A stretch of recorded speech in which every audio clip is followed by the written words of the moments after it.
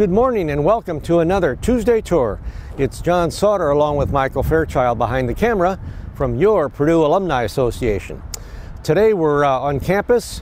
We're in front of the iconic Union building, opened in 1924, added on to 5 separate times. But today we're going to feature the mysterious South Tower. Way up at the top of the tower, we're going to actually go up into the South Tower. A lot of intrigue about that. Maybe you heard about it, maybe you're not even familiar with it. But it's kind of an interesting place. It's a step back in time as you go into that facility and get a chance to see what's there. You know, we've done quite a few videos from the Union. We've done about half a dozen featuring different places. Our first time up in the South Tower. So now we're going to walk right up to the front door of the South Tower.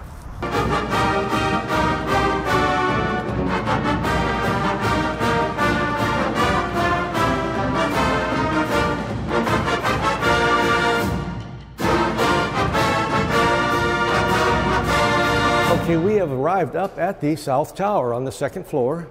Logistically, just to kind of give you some things, down the hallway is the faculty lounge and the West Tower, which I'll talk about in a second. Actually, behind Michael is the anniversary drawing room. It is still there. Many of you have probably been there before.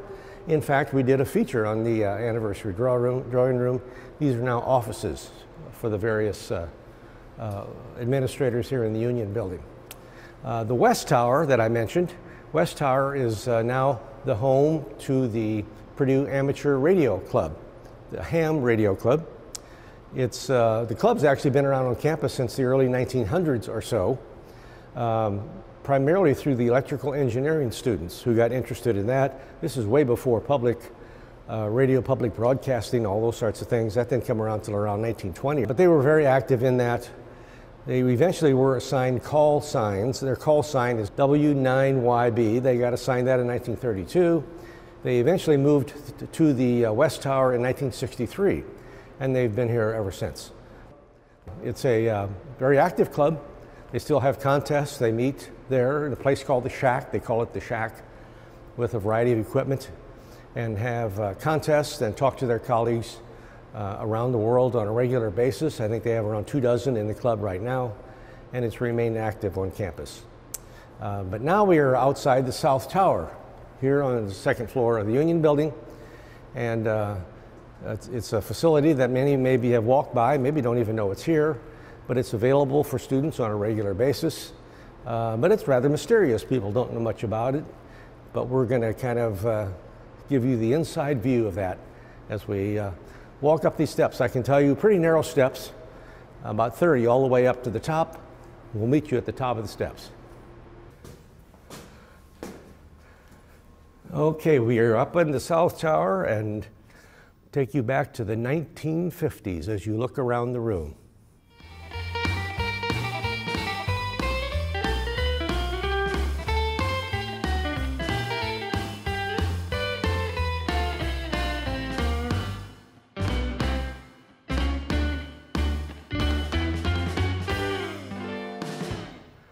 Okay, welcome to the 1950s or so. The room's been here since the 1920s when it opened, but really was quite active in the 50s. And so in the 1950s, President Fred Hovde is in office. Ray Eddy is the basketball coach. Jack Mollenkopf is actually starting his legendary football coaching career about that time.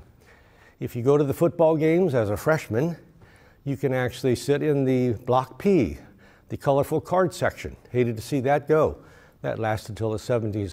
At homecoming around football games, they had beautiful displays outside the housing units. Very creative, very colorful, quite sophisticated towards the end. Folks on campus as well as the community really enjoyed actually driving over on campus and looking at all the homecoming displays. That faded around the early 1970s, or also when we first came here. We could put the kids in the car and drive around and see the homecoming displays. But the 1950s, so I had, classes being taught, students dressed up somewhat in the 50s or so, still for classes. A lot of activities on campus back in the 50s. Also wanted to mention at homecoming, gold cords were popular then for seniors. And so corduroy pants, corduroy skirts, and on those the students would display their housing unit, their major, their involvements on campus. They would celebrate homecoming. Actually, the men would wear a derby, carry a cane as they wore their gold cords. Interestingly enough, in a recent Vogue magazine, the gold cords from Purdue were actually kind of featured as kind of a fashion trend of the Midwest.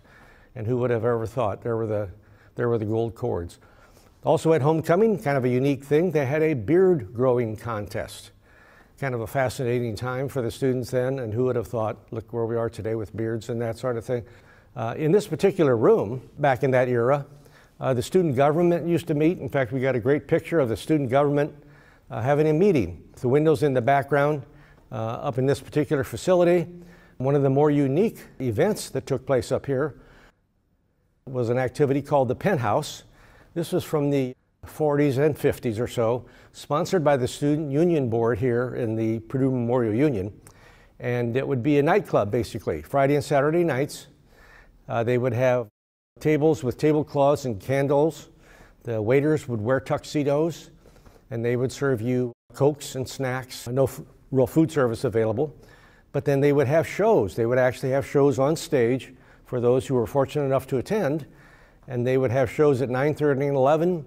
And quite often it would be a musical act, maybe a vocalist.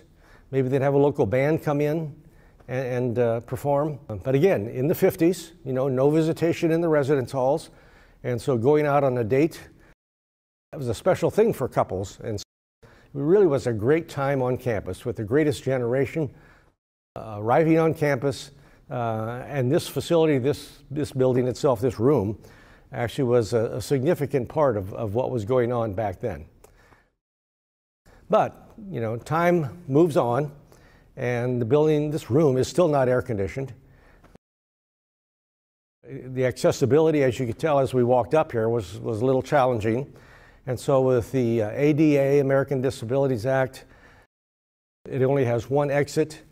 Pretty soon fire codes came into play.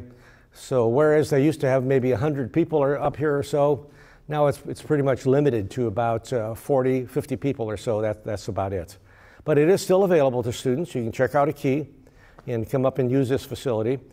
These days, they tell me, it's used for a variety of dance clubs, the Salsa Dance Club, the Latino and Ballroom Dance Clubs, the Filipino Student Association. They have yoga classes up here sometimes.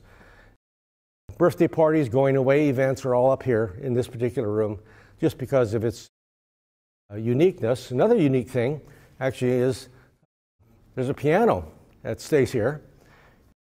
Students are free to come up, check out the key, come up and use the piano, and they do. Interestingly enough, as Michael and I arrived, unbeknownst to us, they actually keep kind of a diary. All the students who come up and play the piano in between classes really enjoy that, and they write each other notes, which is kind of a cool thing, you know, for this particular room. The piano itself even has its own story. You know, they tune it quite often because it gets quite hot or quite cold up here. But every once in a while they have to change the piano out and bring up a new one. Can you imagine those steps we just came up getting a piano up here? Quite the challenge, I think. Certainly a part of Purdue, and hopefully some of you are familiar with having been up here before. Great views out the window of campus, very unique views as a matter of fact. As you could look down, in the 50s you would have looked down and you would have seen the reflection pond down there, but you don't do that these days. A unique spot on campus that we hope you've enjoyed, and maybe it took you back to the 50s. We've added some music that should help that. But again, it's South Tower from the Purdue Memorial Union.